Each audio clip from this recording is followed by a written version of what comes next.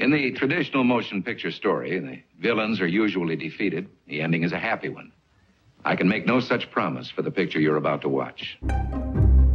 I was born in Soviet Union. It was pretty rough. No running water, no toilets. You know, we got the fish only 1 day a week. It was Thursday. I was a happy kid. I play game. I play hockey.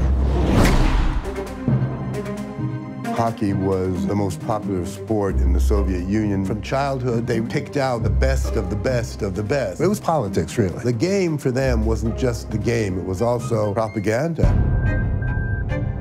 Cold War passions were running very, very hot. Soviet military forces have invaded Afghanistan. Sport were, in a way, a kind of warfare. We practice 4 times a day. Players had to live isolated 11 months of the year. They never get out of that camp. Andrei Kamutov's father was gonna die. Came and said, "Can you let me see my father?" I said, "No, you have to get ready for the next game."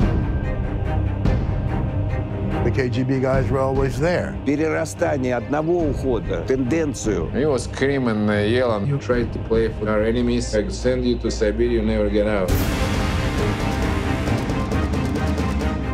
Why are you suffering so much? Why you play for the guy who doesn't respect us as a human being?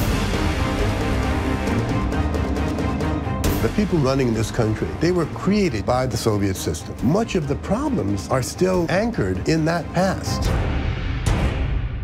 The individual had no say. My childhood dream come true. I cannot run away from my country. What if we offer you $1 million cash? Then would you come and play in the NHL?